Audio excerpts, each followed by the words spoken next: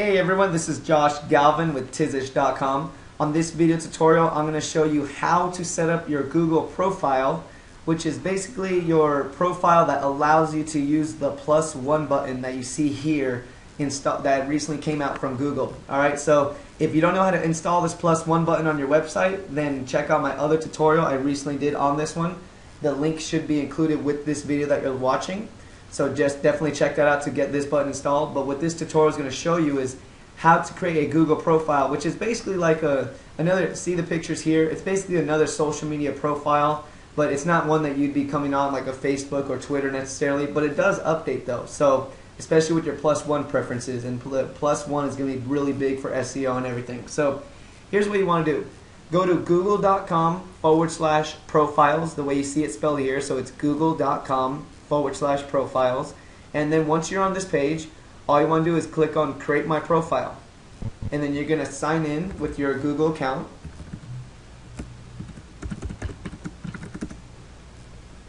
And now once you sign in, you're going to be asked to get started here. So I want to go ahead and let's just create another account.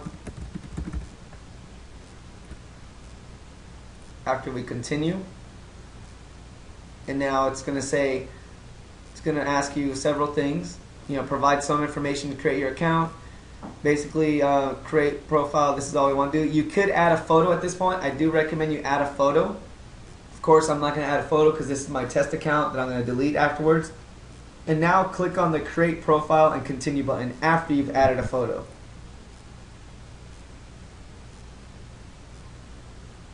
So now when this page comes up, it's going to tell you click on the parts of your profile that you want to edit. So all you got to do is simply click onto each one of these sections and add your information. I'm going to just go ahead and add some example ones. So the first one right here, email is off. We're going to click on this one, and we're going to click on allow people to email me from my profile, because it would be ideal for you to have your email on here. So we click here, and it tells you, by the way, your actual email will be hidden from the sender, but we do want to allow people. So go ahead and click on save for that one first. And now here under information, share some details about yourself. We'll want to share the location. Well, none of these are going, so we'll just keep that blank for the moment. We'll just have to fill this in after this. So now add some photos. It is recommended that you do add some photos. So see here, add some photos. I would definitely just get through the process and start uploading photos from your computer and so forth. That way it just has at least 4 or 5 of them. So that way you just have a better profile filled out. Next one, under your introduction, this is where you want to put some stuff about you. So here is my intro. Just explain who you are, and keep this very super business oriented. Keep it just very personal and just as a regular human. Remember, this is supposed to be a social profile, not so much a LinkedIn type of business profile. Don't treat it like such, but basically treat it like a good regular profile. After that, click on save, and then we'll just go through the rest of the items. Basically, here's the whole point. Fill out everything. I'm not going to go ahead and do that, so I'll just put Tech King. We'll save that one, and then occupation, I'll put Tizish CEO. So we'll just now save that. Employment, well, again, we'll put Tizish. This is a good one that matters. So we can put Tizish, and then again we'll put CEO. But you wouldn't put the same thing as occupation. Doesn't really matter. Put start and end dates. It's up to you. And now basically let's just pretend you filled out all the rest, right? It's highly recommended you fill out all the rest, but here's the one that matters. So the ones that I do want to just touch on. See right here under other names. So if you see how it's asking you alternate spellings, this is important for when people search your name on Google. So I'll give you one example, right? Obviously my name is spelled as Josh Galvan. The way you spell my name is Josh Galvan, like the way you see it here. However, many times a lot of people spell my name Josh Galvin. Alright, so with Josh Galvin, there's loads of different people that are not me, obviously.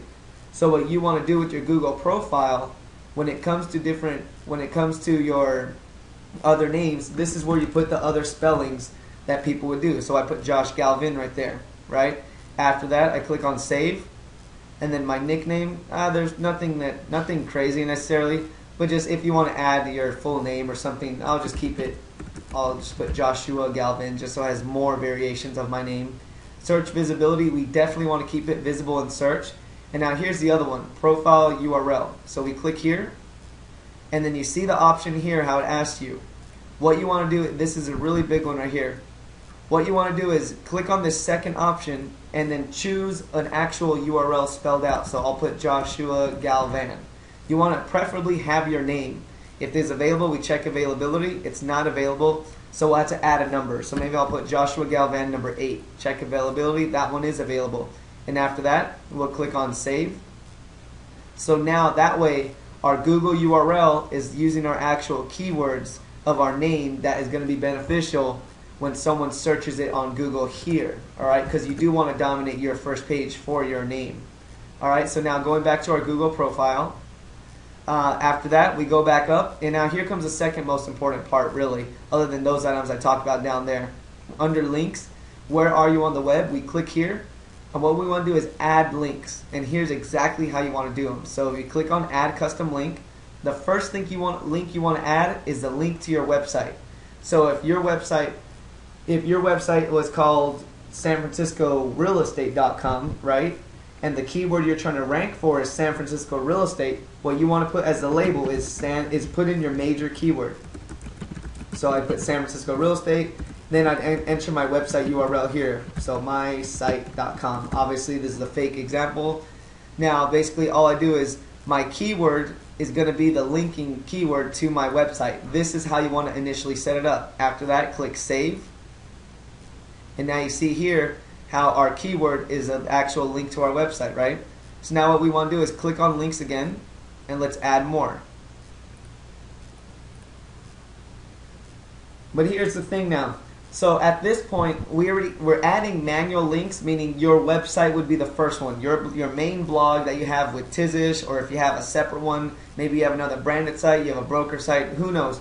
Any static web pages, not social networks, add those first and use your keyword the way I showed you. Alright, now though we want to add our social networks. So for those we want to click on, instead of adding custom link, we want to add our social networks. So what we do is click on Manage Connected Accounts. Now here under Manage Connected Accounts, what we're going to do is click on Connect an Account. And we're going to choose all of our accounts that we want to connect. So we could easily connect Facebook, Flickr, LinkedIn, Twitter. Yeah, I mean all of these actually. If you have an account with all of these, connect them all. The more that are connected, the better. So I'm going to simply add Facebook just to keep it simple. Account name or profile link. So what we'll do is go to our Facebook profile.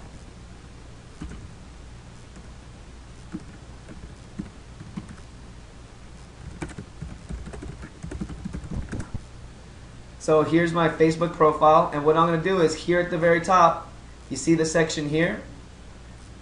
What I'm going to do is take this link, copy this link here, and now let's go back to our Google profile. And now here we're going to add this link. So now add this link to my Google profile too. Of course we want to add that link, and now we click on the word add. And now we have Facebook added with the username Josh Galvan. So now we're going to connect another account. We'll connect Twitter this time, right?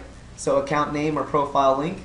I already know mine by heart, so I would just type in W. You would do the same thing I just showed you by going to your Twitter page and taking your URL. So basically it's twitter.com/ whatever your Twitter URL is, your username. So it's Josh Galvan. That's my username. For you, if your Twitter username was John Doe, then you'd put John Doe, whatever the case is. So I'm going to put my username, which I know it's Josh Galvan, and I'm going to click add this link, and I'm going to add it. Now we have Twitter and Facebook hooked up, and now we're going to do one more.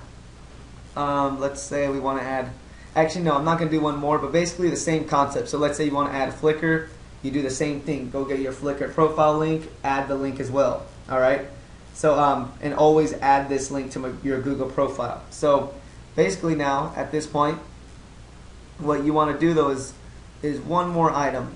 Alright, so at this point, let's see what happens when you try to add your Facebook page, right? So we add our Facebook page. Let's see how that goes. And the way you add your Facebook page is by spelling the Facebook URL / whatever your username is for Facebook.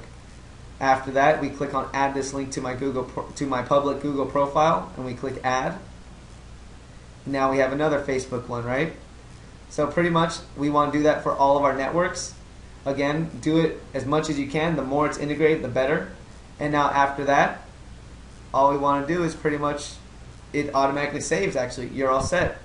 So pretty much now you could go back to your Google profile, your public profile, so we could click on this link here. And now here we'll see our links, right? We have our link to our Facebook page that we added. We have a link to our Facebook personal profile and our Twitter here, right? And of course a link to our website.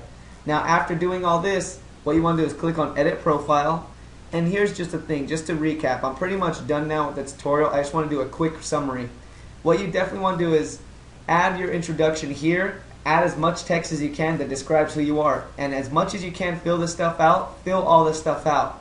The more it's filled out, the better. The key things you want to look for, though, are at the bottom under other names. Put in a different way that people may spell your name.